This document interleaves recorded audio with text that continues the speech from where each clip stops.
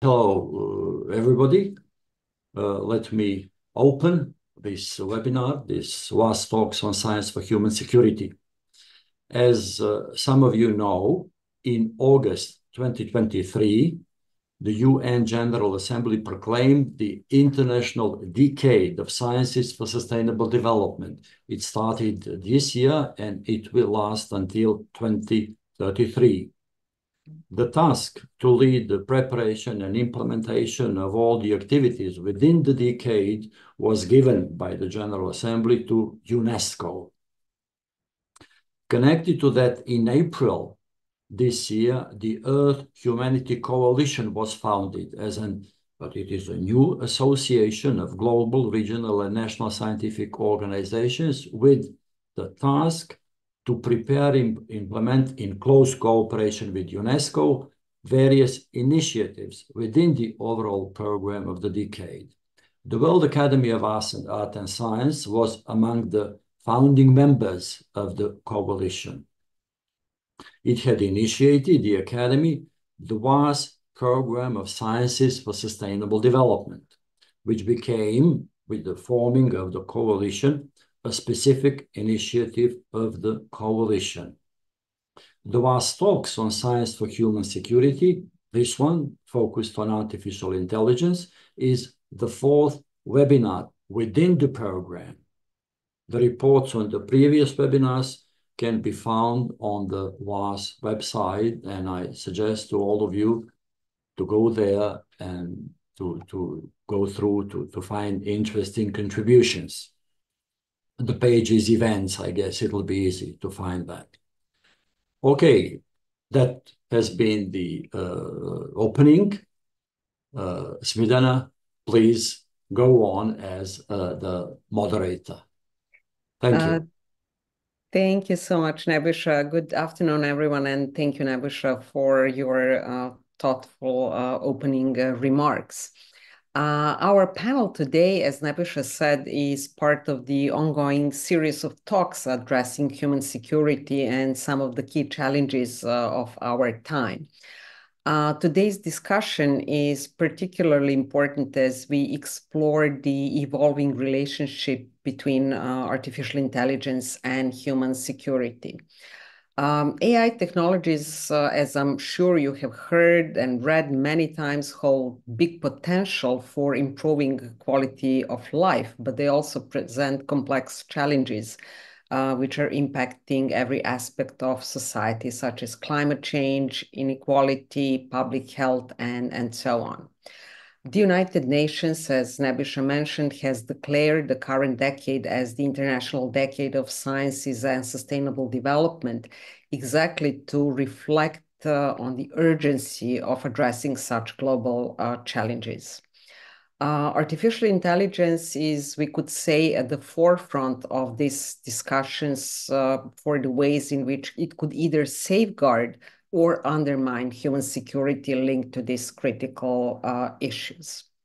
So as we dive into our panel today, we will explore the intersection of artificial intelligence with medicine, climate change, social sciences, and law.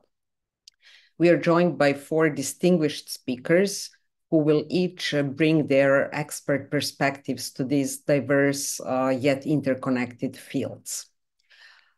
We will first hear short statements from each of our panelists, and after that we will transition to a discussion among the panelists, which will lead us to a conversation with all of you in the audience.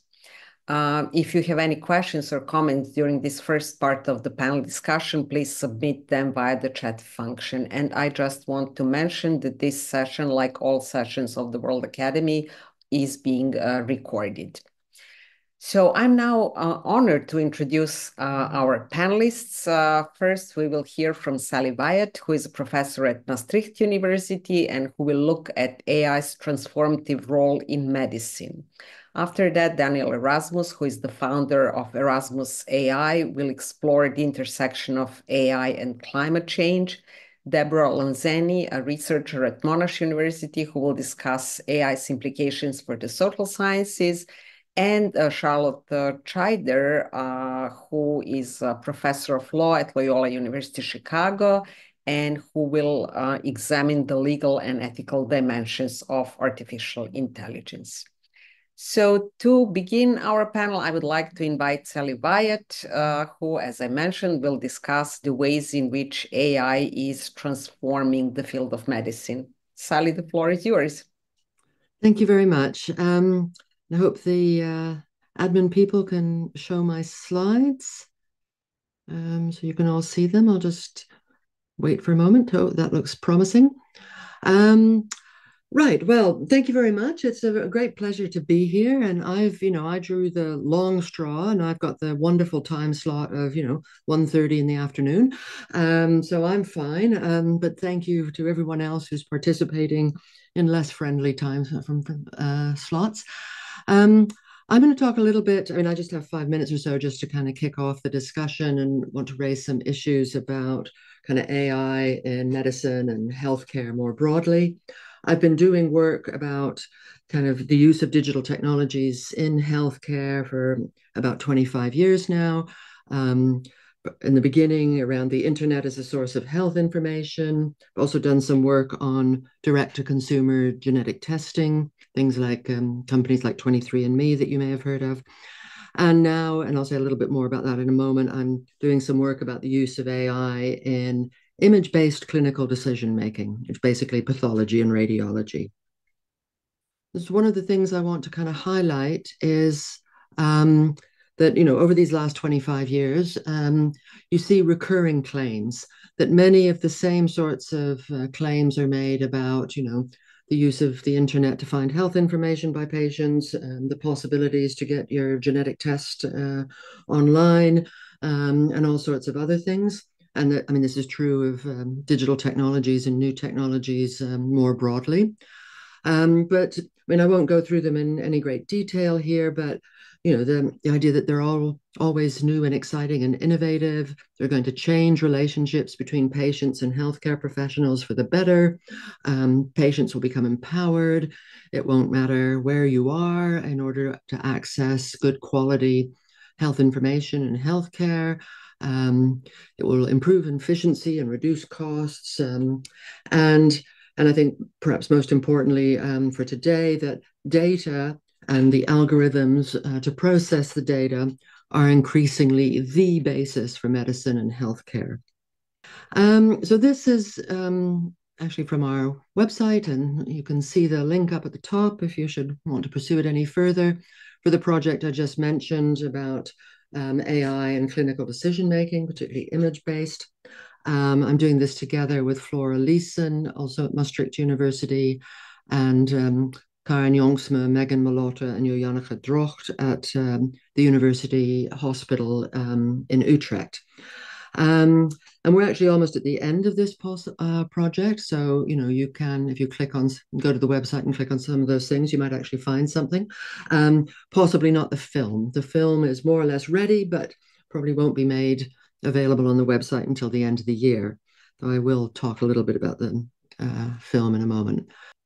And we see the same kinds of claims. These are just a bit more detailed.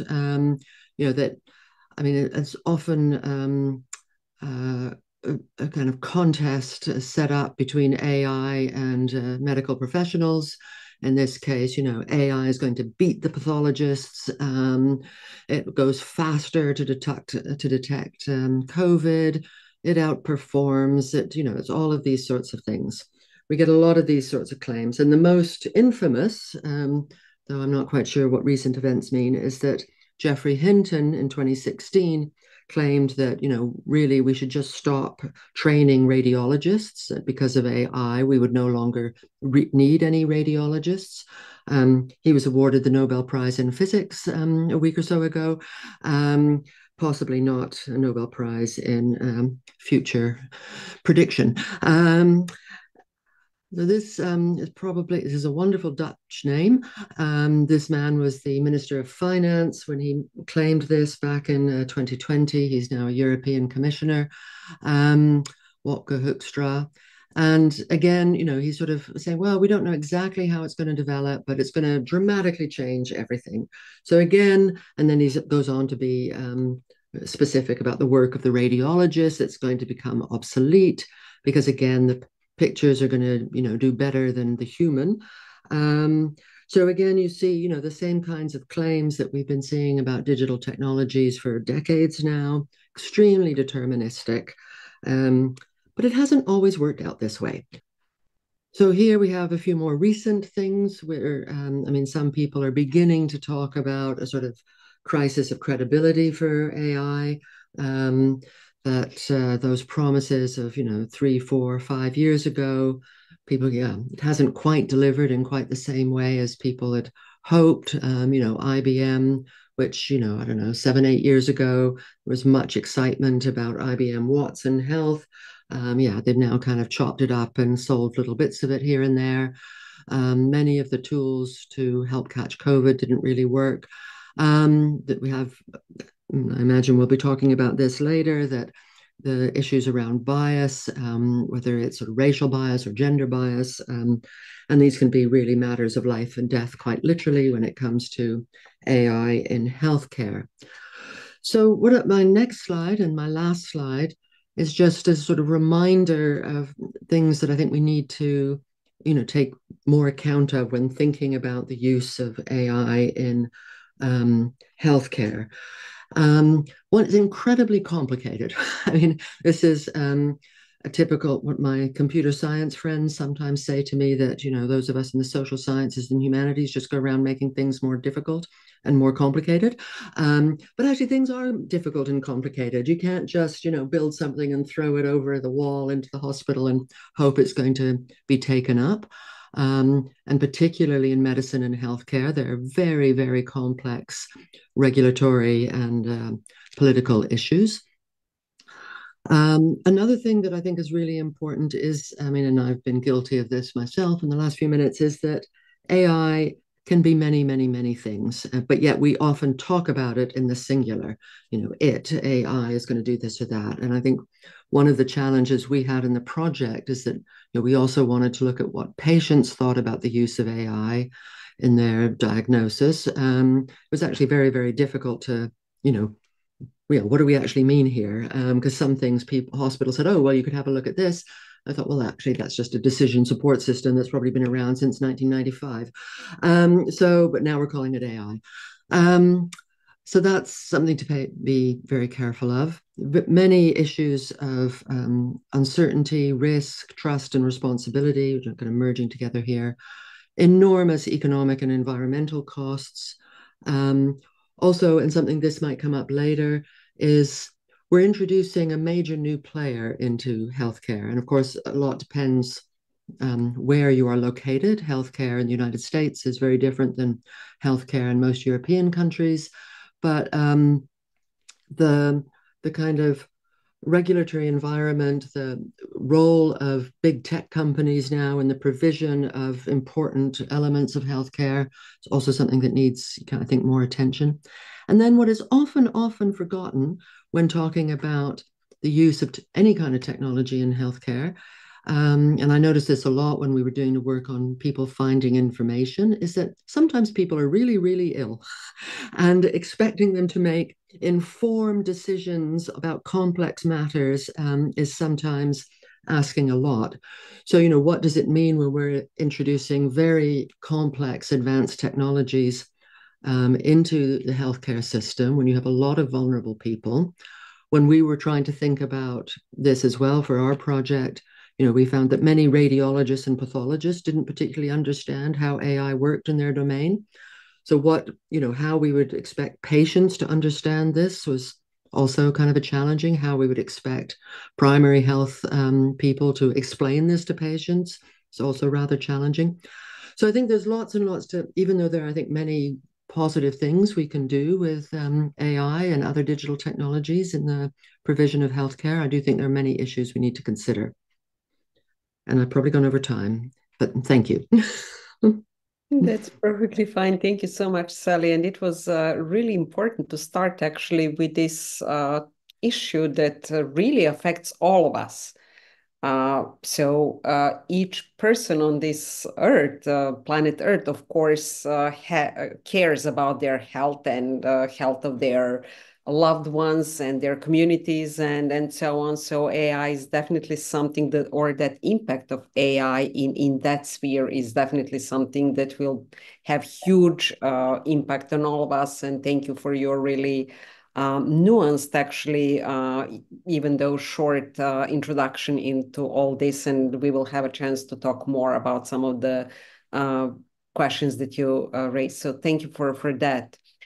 Next, we will hear from Daniel Erasmus, who will talk about another very important issue today.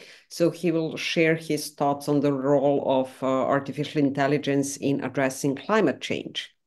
Daniel, the floor is yours.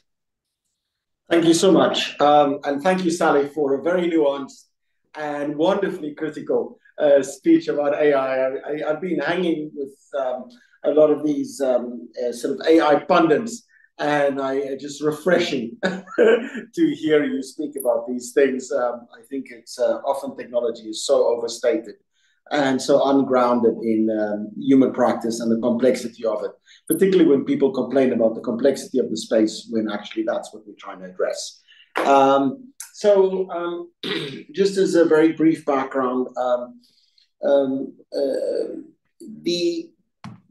we were asked to give a talk a couple of years ago on the promise and perils of AI.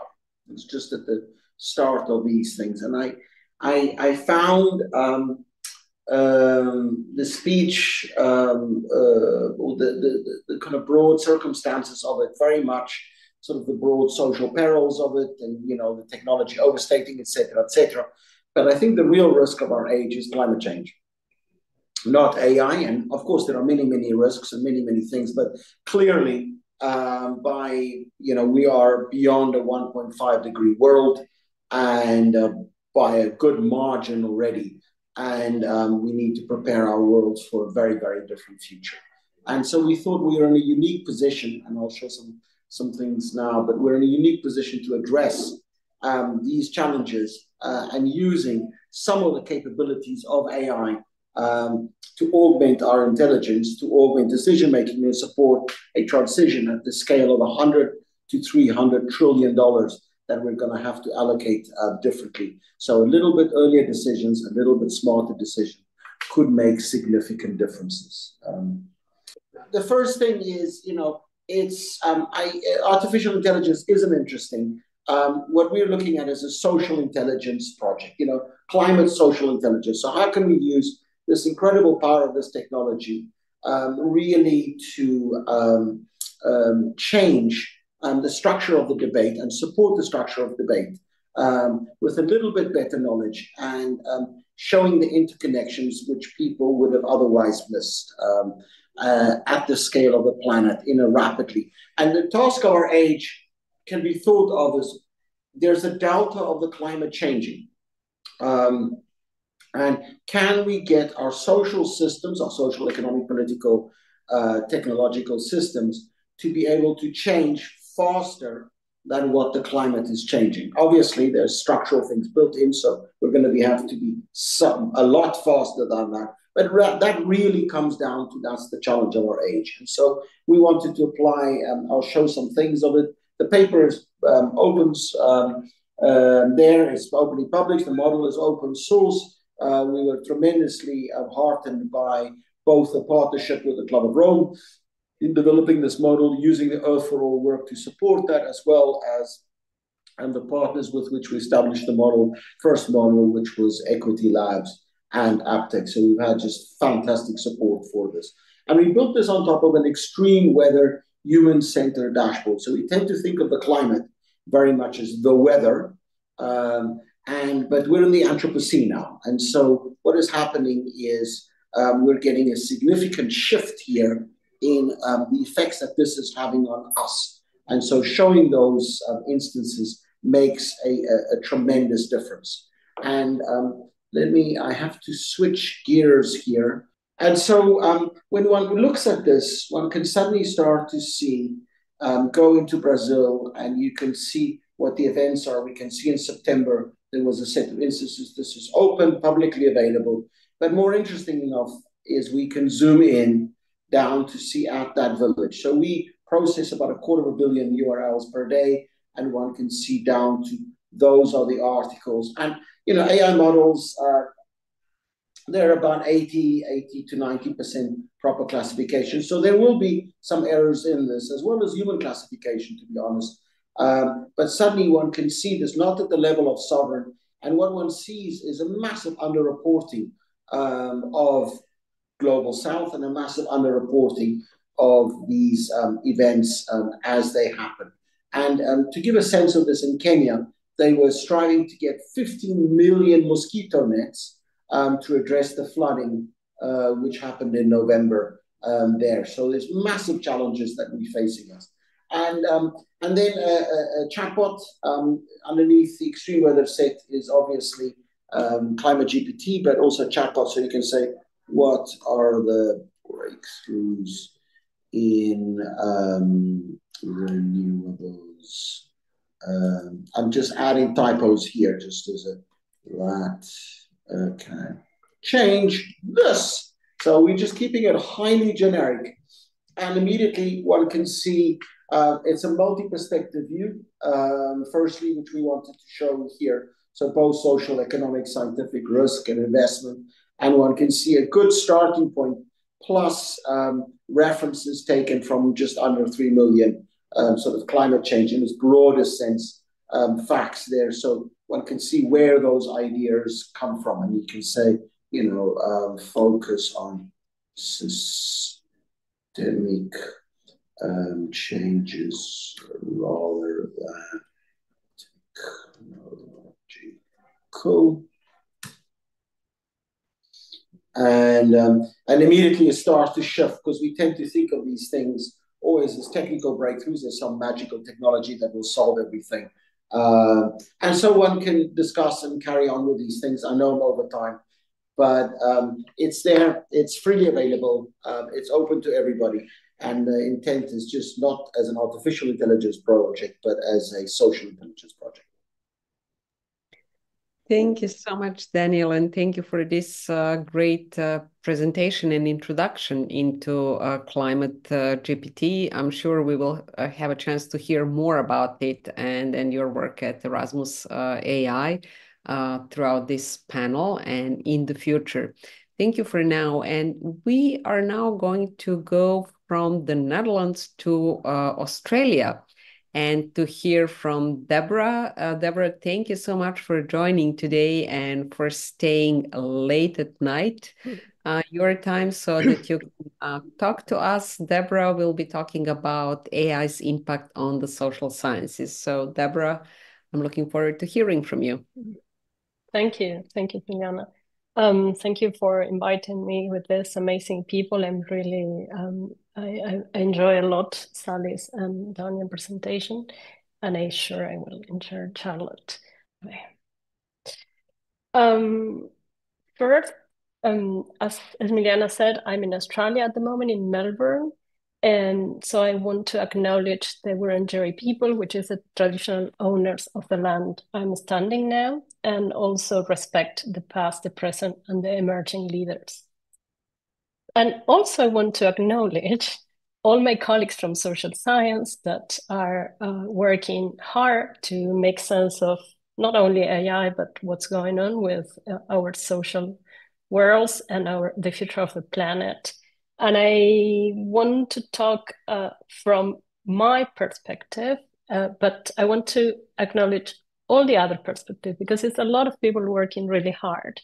And sometimes, as Sally said, in our relationship with other science, we get into this kind of people problem, people in charge of them, talking for them, translating them, or even problematizing, bringing people to the live, which apparently is not there.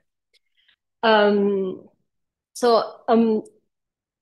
want, when Smiljana invited me to this talk, I was torn into two things that are happening around social science now. One is how AI or generative AI is impacting our own profession as researchers, and the topics and the problems we research, but also what is challenging when we look at AI about the role of social science in relation of the changes and transformations we are looking at. And I decided to go for the second one, how social science could engage differently with AI. And part of the idea to go to that side is what Sally presented in her talk about this idea of emerging technologies hype that we end up discussing what other science, other social actors, or other bodies like companies, governments propose us as the problem. So for this presentation, which I said preempting AI futures, because it's what I thing we try to do in the place I work with, this Immersion Tech Lab in Monash University, is trying to understand the futures, the inclusive futures and communitarian futures and tech futures that could be intervened with, along with other actors. And I'm an anthropologist, so I will ground this talk in two projects I have been working in the last years, and also my what I did for the PhD, which is working in Internet of Things in Europe, and the merging of Internet of Things and the visions of futures with developers, understanding how they understood that technology and the role of that technology in the social world they were surrounded. And also I have been working in the last years in these two projects, one trying to understand how people work with AI, how they learn to work with platforms, particularly the end mile, people working for the platform, not developing the platforms, and also AutoWare, which is a project to that is is still ongoing and is trying to understand ethnographically and with around the concept of future, how workers are working along with automation and AI in three sectors: construction, health, and sales. And I have been working in health here in Australia in a hospital, doing fieldwork with the nurses, doctors, and other clinicians in the everyday life, how they work with some automated features and artificial intelligence. And I bring in from this what I call ethnographic figurations, how people are actually dealing with these technologies and what are the expectations they have and what are like the promises they are bringing to their everyday life from all these other actors talking about AI. But particularly, I want to also, from this ethnographic background, from this project, and also my experience trying to engage with the topics as Smiljana proposed us. And I was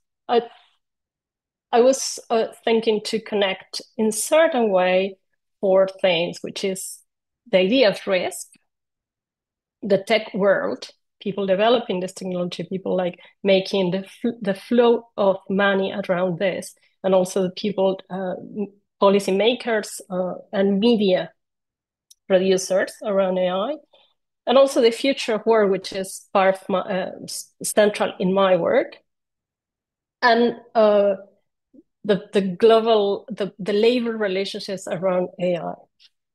Let's see if I can do this.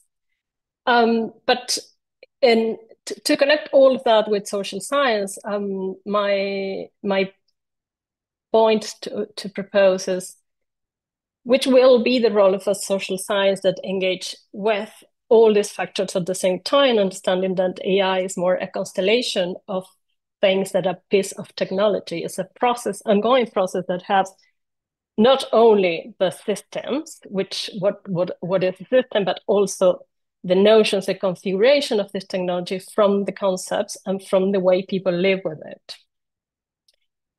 So if social science want to understand the risk for people and communities with this, should be working in unveiling what this technology actually is and what is going on, which is the difference of a narrative around a technology coming from for example, this OpenAI or whatever, or other example, which is much more contemporary to, or for this week, which is the 101 ChatGPT, of the promises that they are bringing of this, as Sally said, like disrupting technology, and actually understanding what is the technology, where are the features and possibilities for this technology, and bringing things, and not engaging with the hype.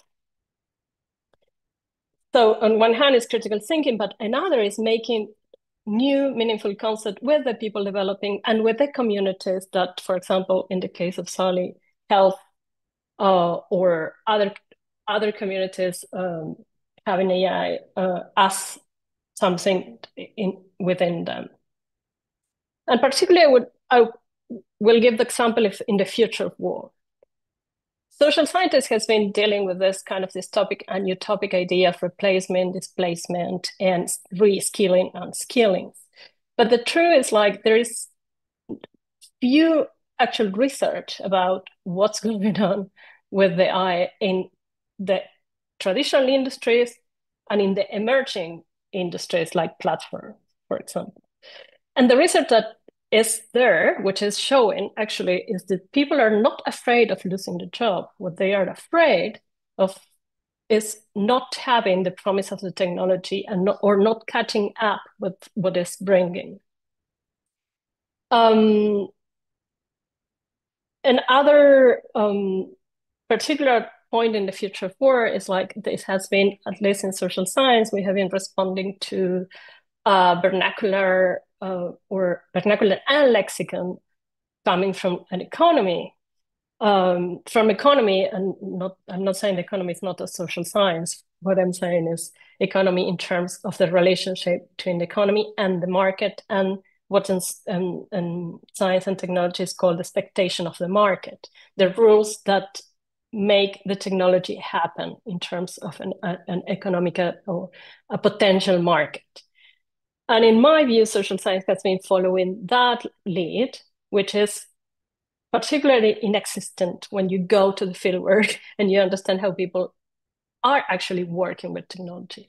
So one of the things that social science, at least in the future of work, as example, could do is revisit the vernacular and lexicon that we are using, for example, skills, in the light of what is going in the world. And I will give you one stat, an example of that. In 2022, 28.9 million of people were working already with technology in or for platforms. Platform, I mean, from data brokers to delivery. And in 2022, 29 million of people in the European Union were working in the traditional industry. So it's almost the same quantity of people related to an algorithmic management of economic management that in traditional industry. In that context, for example, the concept of skills, replacement, and displacement don't make sense. Don't make sense. And the same with this idea of AI will come as isolated technology, which is, we know in social science, we have been working with this a lot, is not only deterministic, but also simplistic, because we know technologies don't work in isolation, and Charlotte could talk about this in the regulation, in the problems with regulating something, right? But the truth is, most of workers are already working in current conditions and contingent and on technological circumstances. Those circumstances are changing on the light of AI, but that is not what will determine the future of the work. What will determine the future of work is that relation established with the subjectivities of workers, the access to the means of work, and also in terms, particularly in terms of AI, which kind of new geographies will appear? That will AI keep the ecosystem already happen, for example, in the United States, or it will be distributed and start new ecosystems in different countries that could emerge different labor markets? All the possibilities are things that I find much more interesting for social science to explore than the risk. And with this, I'm not saying that it's not important to take into account, and I hope we will discuss more this in the rest of the seminar. But I'm not saying it's not important to understand the algorithmic systems, how it affect people's lives, or bias or criticize the way that this has been coined in different these other social actors, but also trying to understand what are the actual circumstances of people dealing with these technologies, from that development to the everyday life of people in different parts of the world.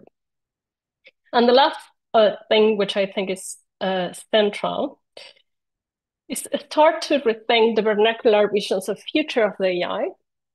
And again, because I have been working with techies, I want to be very specific with that. When I talk about AI, I'm talking about generative AI because we are talking about that hype. But AI is plenty of technologies around us that are embedded with, from machine learning to code architectures, and are like now entitled as AI. But I'm talking about this kind of media conceptualization of what AI is. This technology has the power to generate things as emulating humans. And in that sense, I want also to bring, and with this I will close,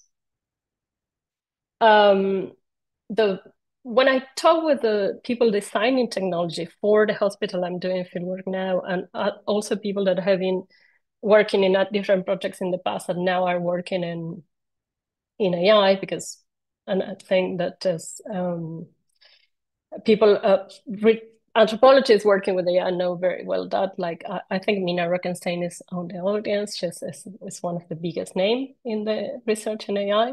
And we know that techies are not afraid of the same thing that the discourse about technology are trying to share what is afraid. And when we talk about them, what actually they are afraid of AI, and why most of the developers of, for example, OpenAI or like Big Tree in China are leaving the companies, saying that they are afraid in the way that they are developing these technologies. They never said what AI could do, or this idea of the super intelligence that will change everything. They say there is no guide of what to do. We are not guided to anything. So we are going like blind, developing a technology that could be harmful when it's out. So that, and I want to close with this. That is an open door for social science. We will engage with people developing technology. We will engage with the governments deciding what could be or not. We will be prepared for the next technology, like, let's say, quantum computing, or we will engage again with the hype proposed by the market and other actors.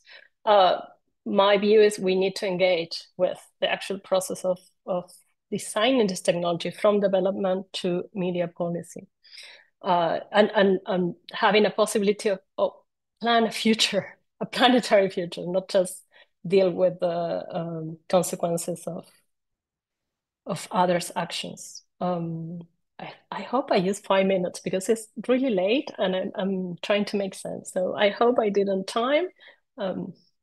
Thank you very much.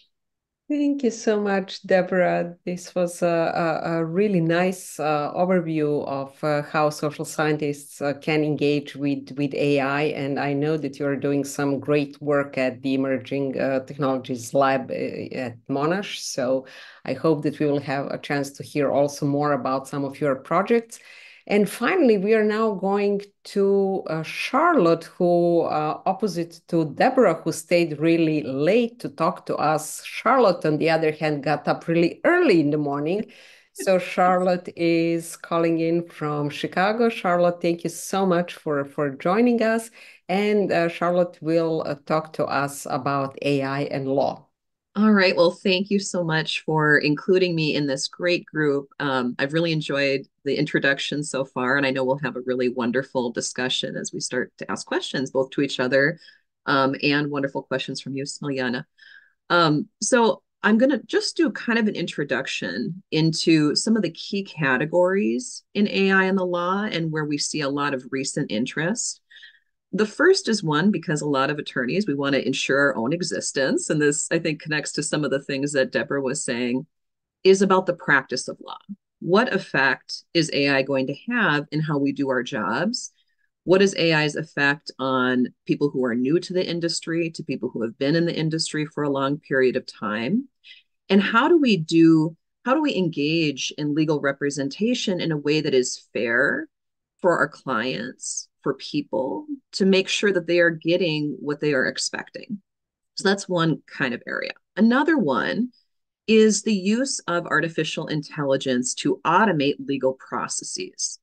So examples would be in court actions, in regulatory processes. AI is being used today, at least in the United States, but I suspect elsewhere, to automate a lot of internal regulatory processes, to make things easier, to require less staffing, to make processes more efficient than perhaps they have been in the past. At least theoretically, that is the idea. And then the third category is the regulation and ramifications of AI in a variety of different industries and in government. And this is an area where I have the most interest. I spend a lot of time thinking about data protection, about medical device technologies, areas where individual people could potentially be harmed by their misuse or their non-responsible use. So I wanted to talk about some of the trade-offs and some of the relationships between different values we might have and what that impact might look like. So first of all, we have to determine, and I think Sally had mentioned this as well, an accurate way to identify risk of these systems. And I think that what we've seen from a legal perspective, and we've seen a lot of movement from the EU, which is fantastic, I think, in leading this discussion. But how do we figure out what the real risk is, not just the inherent risk, meaning that, we have these systems that seem like they could be dangerous, but also how they're used in practice and what other types of risks, other than kind of what is obvious within that system, could occur if we think about these technologies on a more broad perspective. So across an industry, for example, across a population. And I think that it might be a little bit more nuanced than perhaps we've thought in the past, which is primarily around a safety perspective and primarily around a data protection perspective. The second concept related to kind of trade-offs and this idea is our connectedness and our need for data. Certainly I think most of us who have some familiarity with AI know that data is essential to the function of effective AI in many respects. We also know that getting that data, whether it is getting it off of the web, scraping data, or if it's using kind of repurposing data that we've collected in the past, whether it's data exchanges, data sharing agreements, or collection from individual people, all of these carry with them new challenges. But the central kind of problem is that we need a lot of it. And so the question is, to what degree do we trade off how we currently think about different rights with respect to that data, whether those are contractual rights, whether those are individual rights? Are we willing to relax those standards in the name of potentially more responsible or safer AI? I don't know that we know that yet. I think that that's part of a lot of the new discussions we're going to be having. And then finally is the relationship between accuracy and impact. And certainly the environment is one of the areas where we're seeing this, of course, because to have really accurate AI, at least today, it means that you're going to use a tremendous amount of resources. So the question is, how accurate do we need to be and in what circumstances? And this also ties to the concept of data usage as well. How much data do we need to create effective training models? How much data do we need to tune those models? And then what kind of a setup do we actually need to create a product that's going to be accurate? And are the costs worth that investment? Certainly, as many of us have seen, a lot of the recent interest in artificial intelligence tends to be more related to things that I would describe as more, I would say, less essential and more fun. Now, that's okay, right? Everybody's entitled to have a little bit of fun. But the reality is, if we are prioritizing resource allocation to AI that are primarily for entertainment or for general consumption over essential services and other really important things that we might need AI for, we might have to make some decisions ultimately in what that might look like. Today, we're not really, I guess, confronted with a lot of those issues because AI feels new, and because at least in a lot of countries, it is still pretty underregulated. So a few kind of concepts that I think are worth teasing out. And I don't want to call these dichotomies exactly, because they really are not exactly competing values, but we're going to have to figure out how to balance them. So the first one is, and I talked about this a little bit already, is the relationship of individual rights to collective interests. I think especially in the data protection realm, this is where we see some natural friction, which is when we are prioritizing the rights of an individual, ultimately that means that we can do less with data. There are more hindrances to using that data. There's more gatekeeping related to using that data. But if we tilt it in favor of the collective, that means that we're making decisions about a person's interests in that data, their autonomy. In the health sciences, of course, this is related to information about our biological characteristics, which can make us feel pretty uncomfortable if someone's using those without our knowledge or consent. Certainly, we have special categories of data that require a lot more to use them. But if our prioritization is on something like AI safety in areas that are really critical, that might mean that how we conceive of that data might have to shift in some way. We don't yet know what that will look like. We've already seen some interest in sort of the expansion of legitimate interest and what that can mean. But largely, a lot of the folks I talked to in the data protection realm, they're a little bit concerned about that because it feels like the loophole that swallows the whole, right? If everything is legitimate and we can't get the balance right, ultimately that might open the door to sort of untethered use of a lot of data that could be really important to people. The second area is related to how we regulate and sort of the balance of how we regulate. And this is the relationship between ex ante, sort of, before the fact regulation versus ex post recovery. What happens when things go wrong and everything in between? I think that the model that we have used, at least prioritized in most countries other than the United States, has been pushing resources ex ante, right? Getting ahead of the problem, trying to regulate before something is in the marketplace, before something is used. But ex post has a lot of really useful characteristics also, which is we can't always anticipate, especially with AI, which has a lot of foreseeability issues related to safety. Sometimes it behaves in ways that we don't expect. So we need a way to, whether it is collectively, whether it is by regulators, whether it's by individual people, the ability to recover when things go wrong. And at least what we're seeing in the United States is when you invest more in the ex ante perspective, we expect that there will be less ability to recover ex post, right? With the idea that if an organization has invested resources up front, they should not expect to have to invest a lot of resources later. But I think that this is an area where we need both. And ultimately, in a lot of countries where folks are not maybe exercising their rights ex post, there might need to be more interest in that space too, to really hold organizations accountable. And then the final one that I wanted to talk about, and I'll start to wrap here because I know we have a lot of conversations to be had, is the relationship between privacy and safety.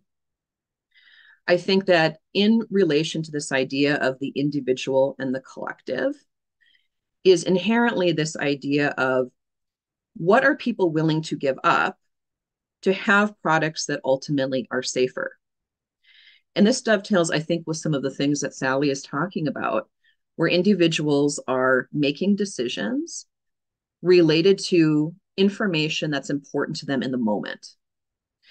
So if you're in a healthcare situation, for example, your prioritization of what values are most important to you is probably going to be different than somebody's prioritization of values if they are thinking about buying a connected coffee maker, or espresso machine. Ultimately, it's just very different. It's highly contextual. And so how do we provide the appropriate information so somebody is able to make an informed decision in a way that makes sense to them in that moment? And ultimately, that might mean that it's not all about individual choice. Maybe in some cases, we have to protect people when they can't protect themselves. And this is something that I think, at least in the United States, is highly criticized, right? We want people to be able to make individual choices all of the time, but in many situations, they simply either can't get the information or are not in a position to understand the details of that information. And one of the biggest problems with artificial intelligence is that even if you provide the very best privacy notice, even if you have someone there discussing that privacy notice with them, even if you have somebody there who's discussing from an informed consent perspective what the potential issues could be, there is so much behind the scenes, both from a privacy perspective and a safety perspective and a sustainability perspective, that ultimately could complicate that decision-making process. And these are, and this occurs kind of all over the world.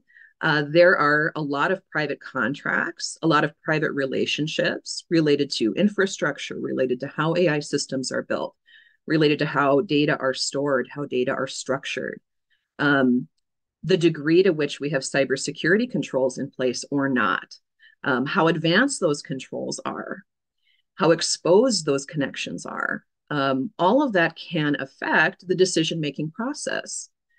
But how much time does a person have when they're making a critical decision about what to buy or what healthcare direction they want to take to understand all of those nuances? And ultimately, because the organizations that create AI often are many steps removed from the moment when somebody is making a decision about AI, it's very difficult, if not impossible, to get to that level of detail, even if somebody wanted to. So we really have to rethink what that decision-making process looks like and what the legal vehicles we use to motivate those decisions could look like. So I look forward to conversation with everybody. I think it'll be really energetic. Thank you. Thank you so much, Charlotte. And this was a great introduction into that area that is very important for all of us and for the future of AI development and society and human security. So thank you to all the speakers, actually, for those really insightful contributions that all of you brought. I have a million questions. I hope that people in the audience do have questions as well for you. I wanted to give you a chance first to actually ask questions of each other. So does anyone on the panel have a question for another panelist? Do you absolutely have priority in that? So if there is anyone who has a question, yes, Sally, I see that you can. Please go. Yeah, I'm not sure it's a question, but yeah, I mean, they were all great. Thank you so much to Daniel and Deborah and Charlotte. I mean, really, really interesting. I think they do speak to each other in interesting ways, and I don't think we're going to cover it all in the next 35 minutes, but okay.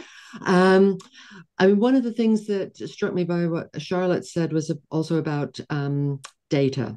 And, how important data are to the functioning of AI. And I kind of briefly mentioned that as well. And I think it came up in something Daniel said as well. There was some nice phrase Daniel had about human classifications. I'm kind of wondering what the non-human classifications are, but that's maybe a very side question.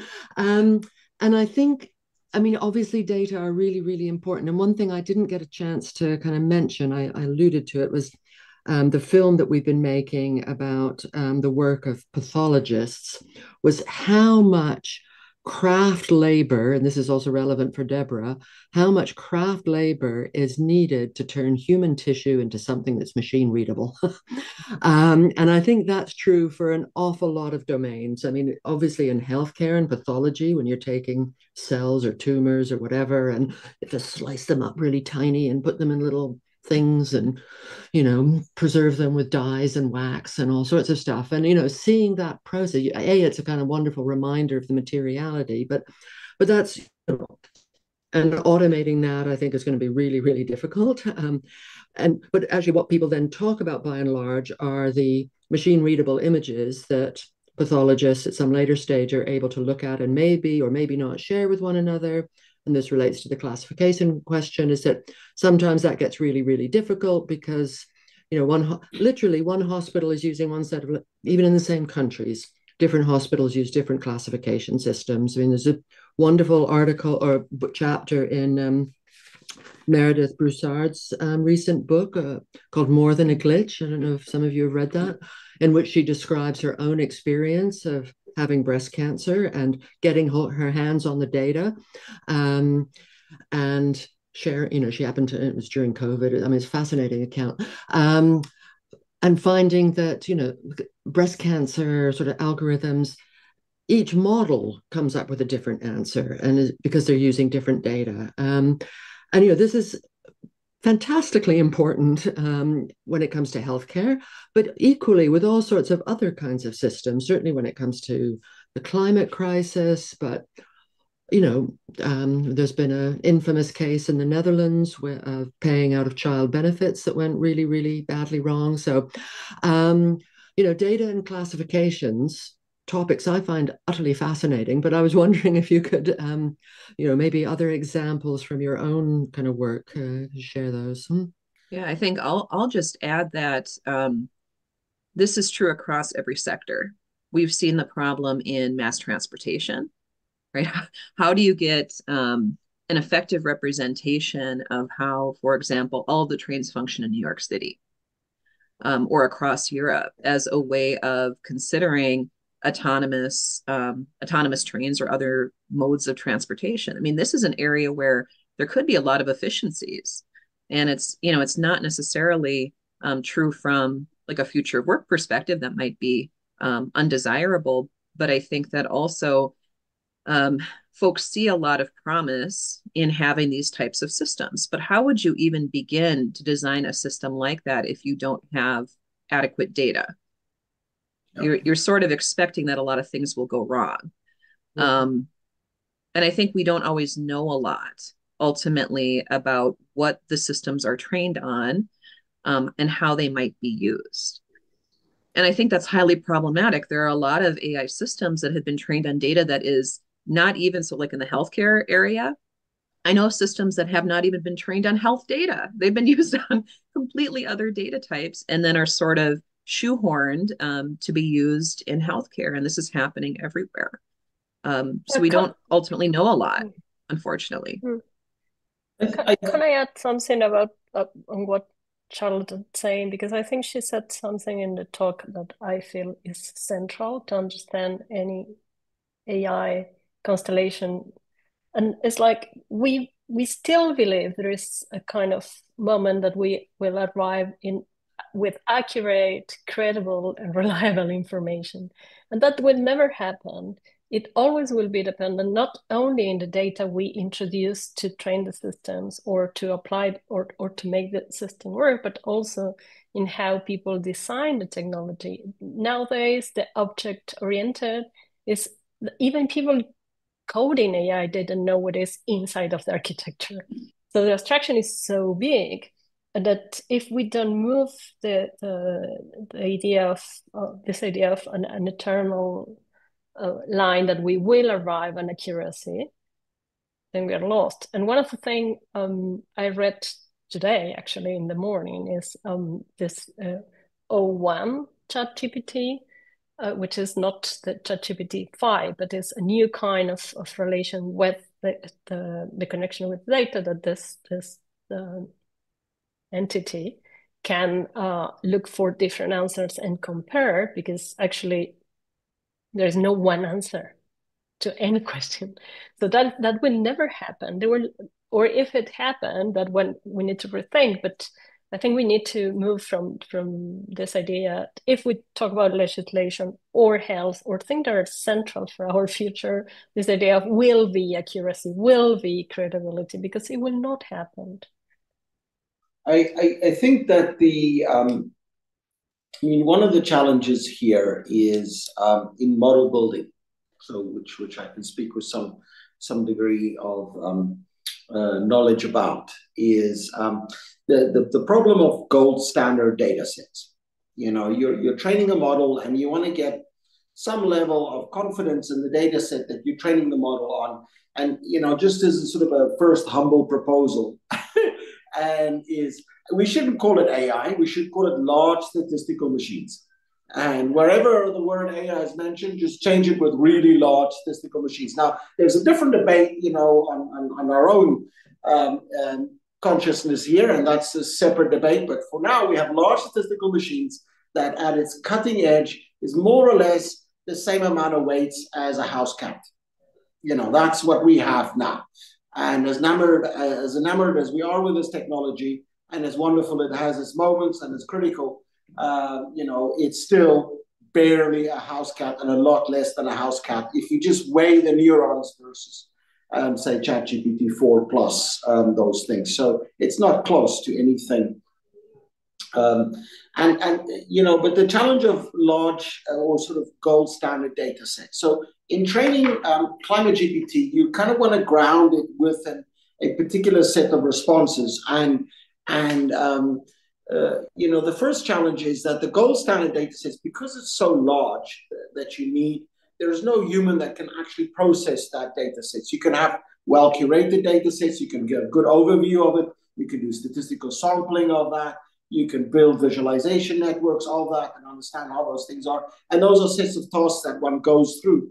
But having that. And so the challenges of classifying data, so there was my earlier point there, to go back to Sally's point, is that if you ask a human, an expert, to classify data, 83% is sort of what we can bear. And so that's one. Two is experts are weak predictors of the future. Time and time again, experts anticipating the future way underscore the general population, even chimpanzees throwing darts, So not just are the data sets not really gold standard, we don't have overview of them, and they have multiple perspectives in them. The best, if you were to have thousands and millions of people working through them, only 80% of that data will be actually gold standard, and you won't know which 80% it actually is. And then lastly is that the capability of having anticipatory logic in the models, which is kind of what we want, because we don't want to reify the past. You want to have some level of anticipation in the models. Otherwise, there's a bunch of simple tasks which, God bless, AI should be doing, not humans. But those are incredibly challenging bits. And the bias inside these gold standard data sets, or supposed gold standard, is deep, it's unexamined, and it's fairly obtuse. So for us, the challenge was we relied on the gold standard, which was sort of the international development community. So what did the OECD write about climate? What did the IPCC write about climate? The Club of Rome's own work on that, which is quite critical about some of those things. The World Bank's work on that.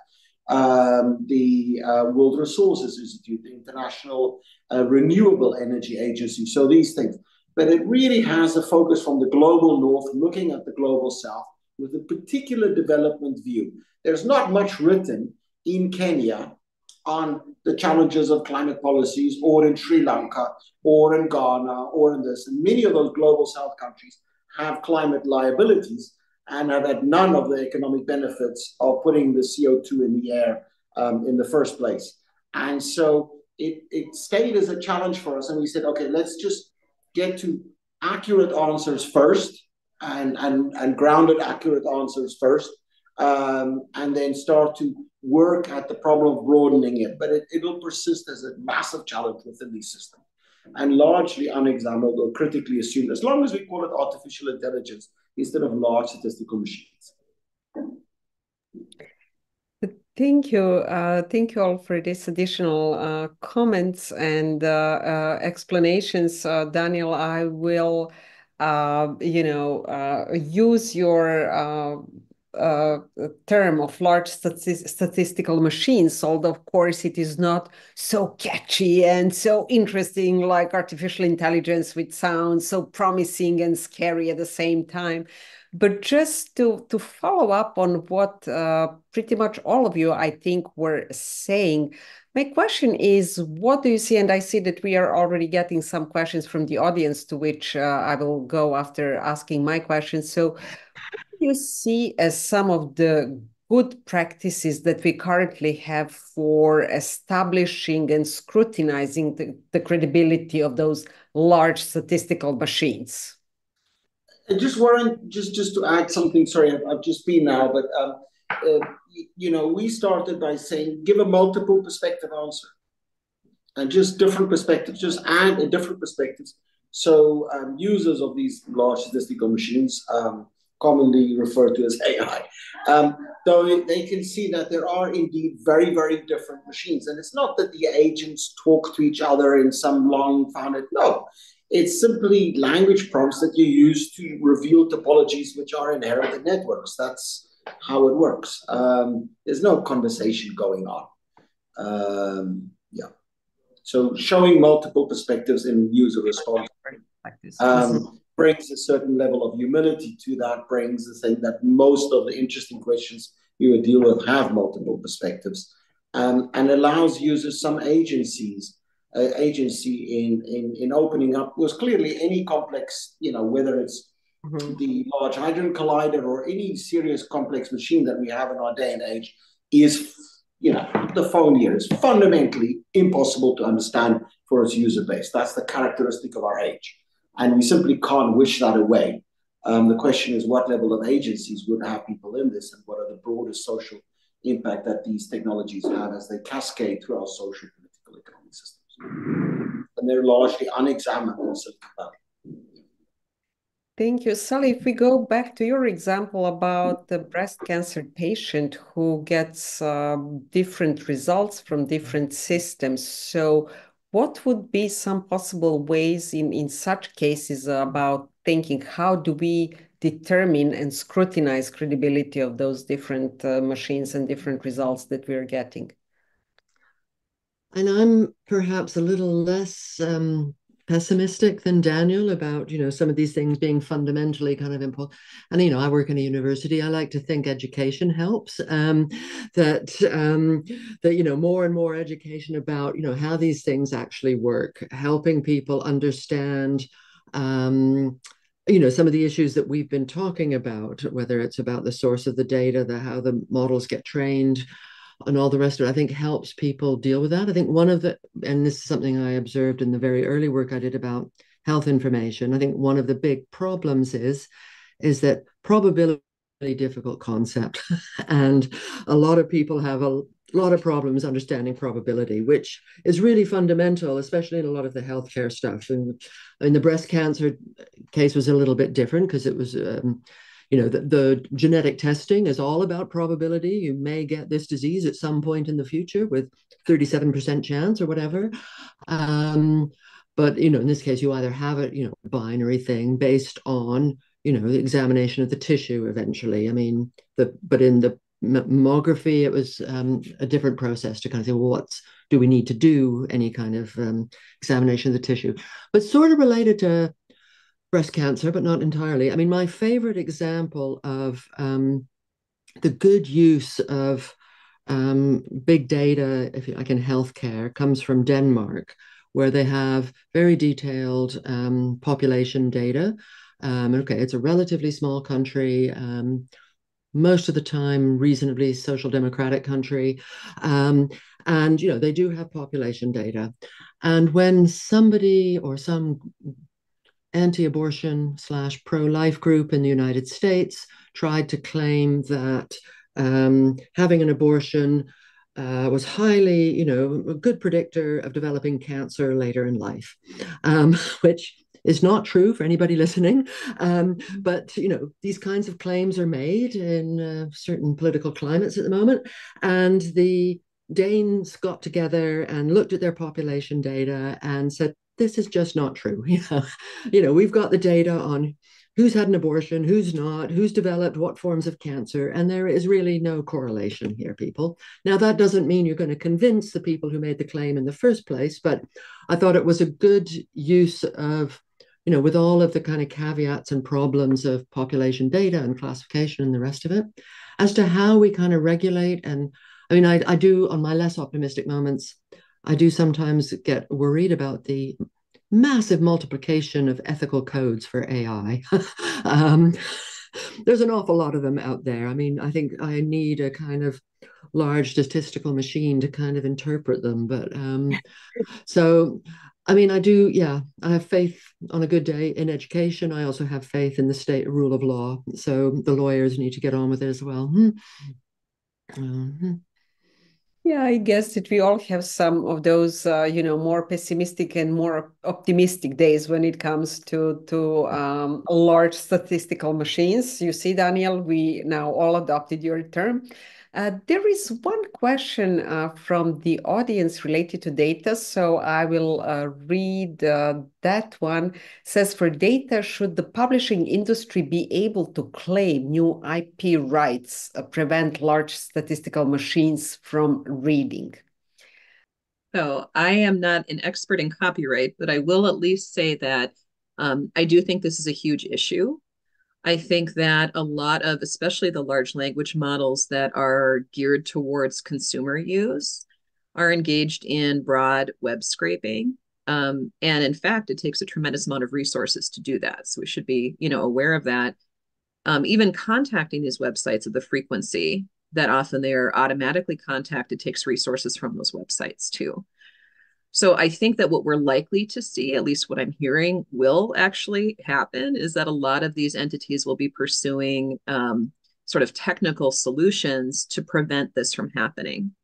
I think that there have been a fair amount of suits where there's interest in claiming additional copyright rights or reinforcing copyrights, sort of pushing back against, at least in the United States, what we call fair use, but either sort of reasonable use and kind of a small scale that has been generally appropriate in a lot of legal regimes for the use of otherwise copywritten information.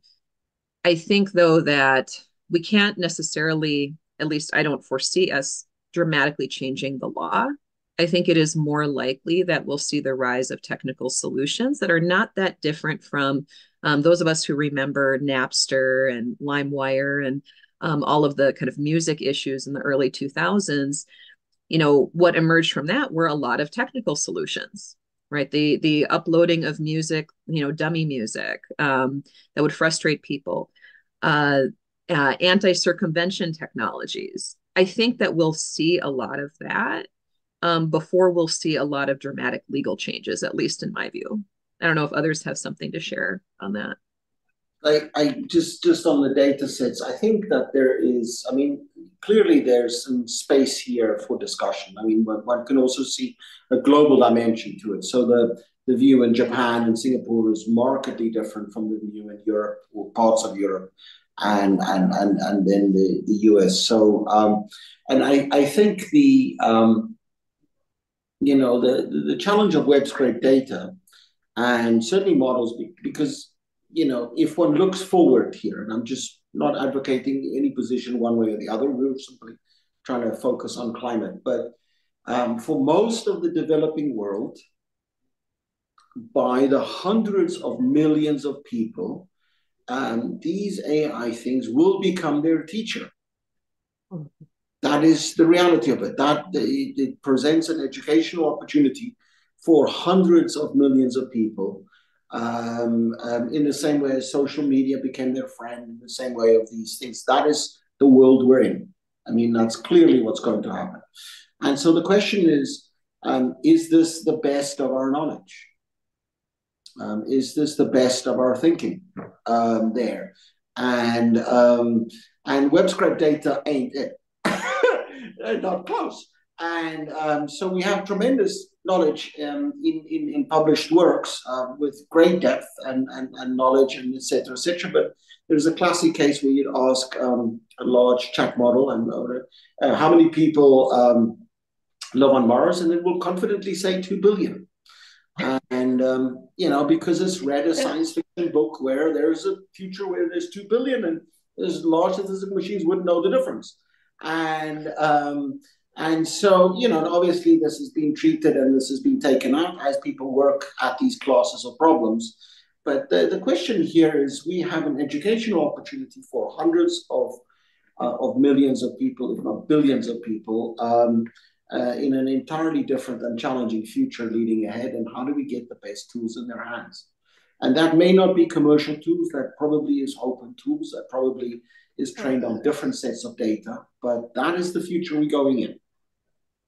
Yeah, can I comment something about that? Because I feel like this is one of the risks of not of AI, of us with AI, which is like just perpetuating certain relations, geopolitics. Why if there is any developing world, why they will be is an opportunity for them, and what will happen with the non-developed, the already developed world, or the Western world. Because my feeling, I was in Europe until 2 years ago when I moved to Australia for 12 years. I'm from South America. I'm living in different countries, working in different countries, studying in different countries. What I've seen in the last 10 years, 2 years ago, 10 years back, is like a divide between people that are actually getting an education in institutions or are with a system of education, and people that are accessing to other kind of education that are considered like secondary universities or things like that. And this divide in who will be accessing to the top 10 universities and who will be studying in universities are like just not as considered as the other ones. It's a tendency I have seen more in the Western world than in what's called the developing world. What I've seen, at least in Latin America, which is the region I come from, is and particularly with AI, it's not that they are using an AI; they are trying to get an kind of economical relationship with AI, trying to or selling their own capacity of creativity or consuming what could help them to create an ability to make money. So this is less related with the advance of any kind of knowledge that eventually can end up in a better life. But actually, and I think I'm coming back to something that Sally and Charlotte said, which I think is really important to consider, is like the contingents of the moment, when people take decisions, how people consume, relate, and what people will green light with any technology is completely related to the constellation they are in life, in there. So any prediction on what AI will impact the developing country, I think we should be really careful to think that, because actually we don't know. We have no idea, except that we believe that the geopolitics will continue like they are, a center just developing technology for others to consume. That probably could happen, but I want to believe that things will change at a certain point, at least with technology.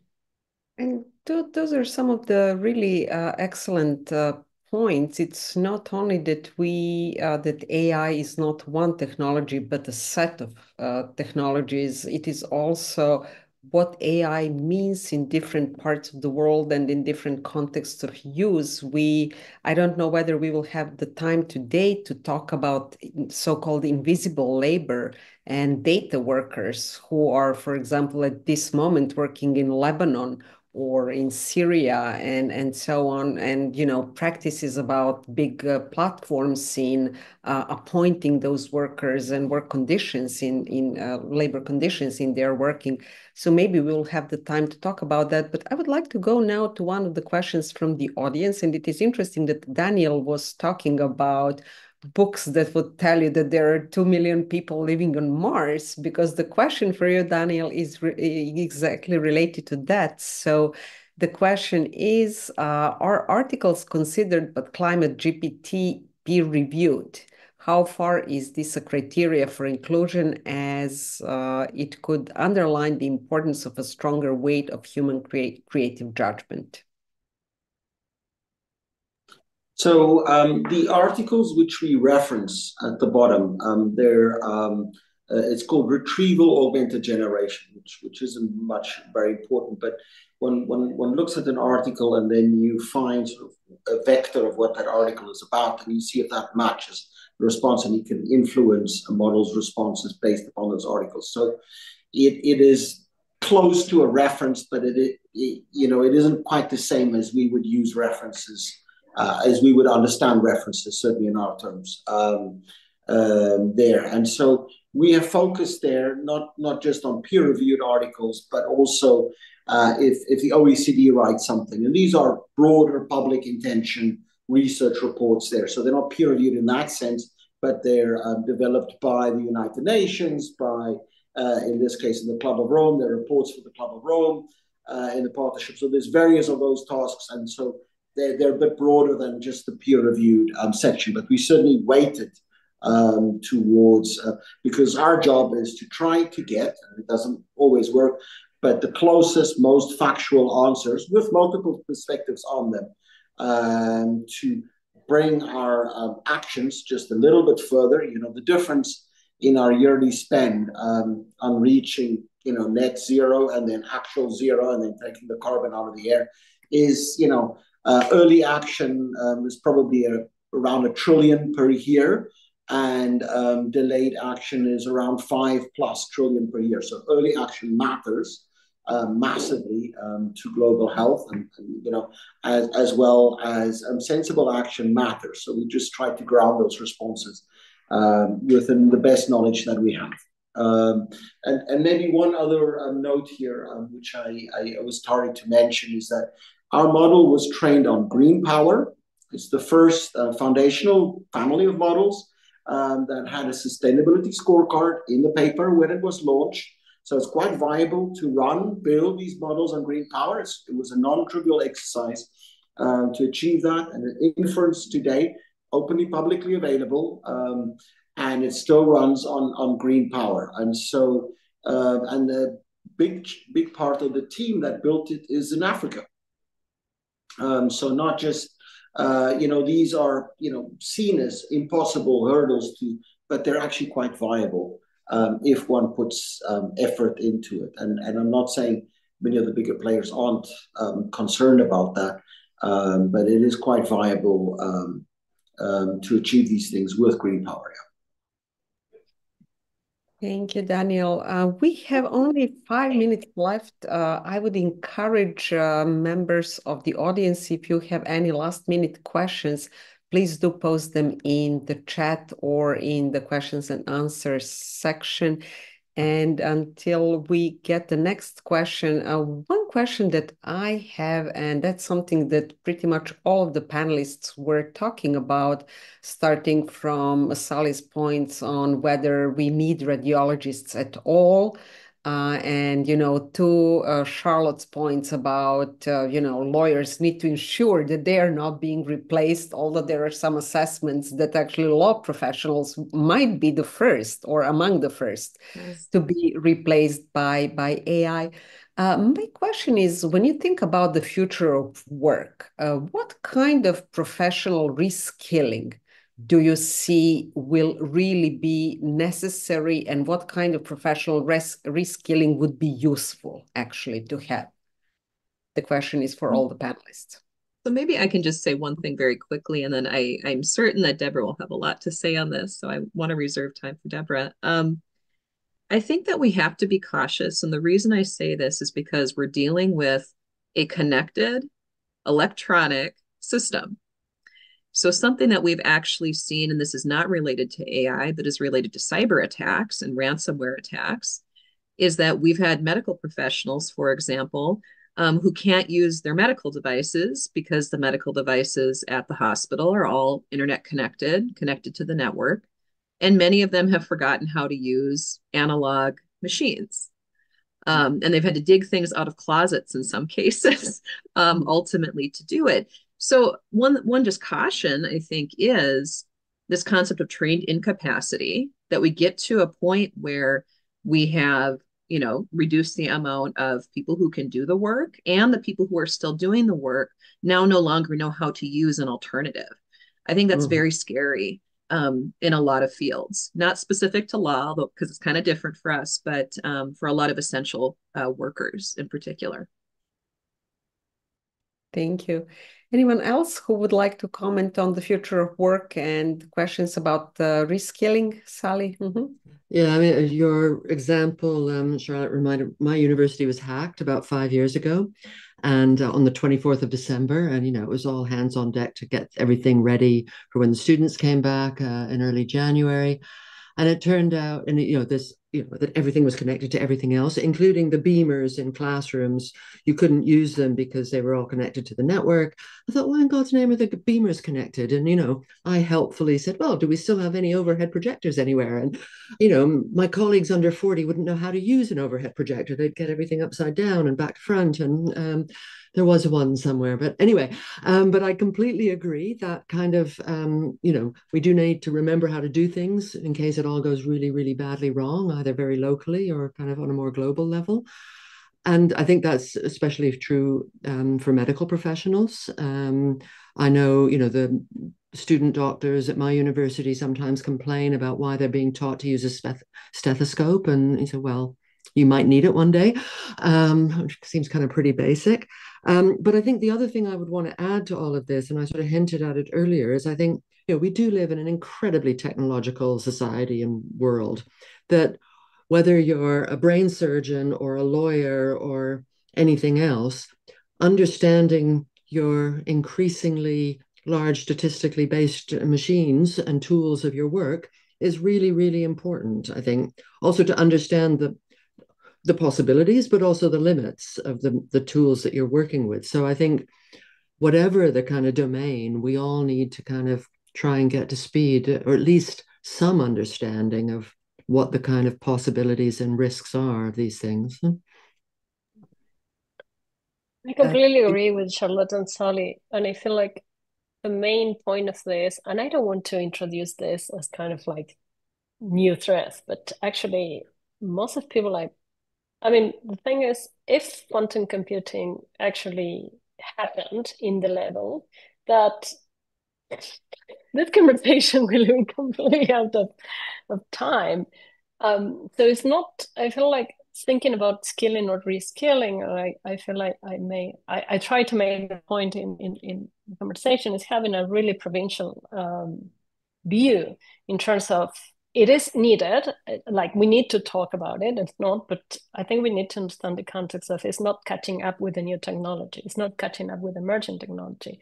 And I don't want to use this, but we need like a literacy in technology, and we need to understand the transformation in situ, in the industry, in the context.